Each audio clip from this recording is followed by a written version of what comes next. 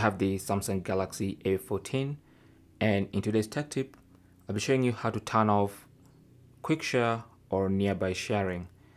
So you can turn this off if you've finished receiving the files someone is sending to you, because if you leave it on, random people might try to send files to your phone, and that might be dangerous.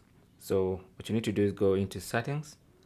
On the main settings page, go to connected devices, tap on that, and then go to quick share, tap on that, and then go to where it says nearby sharing, who can share with you.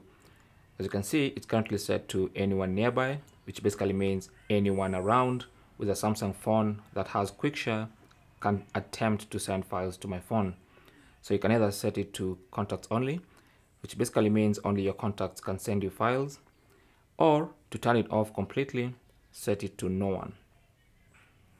And when it says who can share with you is no one, that basically means quick share is currently disabled and no one can send files or even attempt to send files to your phone using quick share. Thanks for watching and good luck.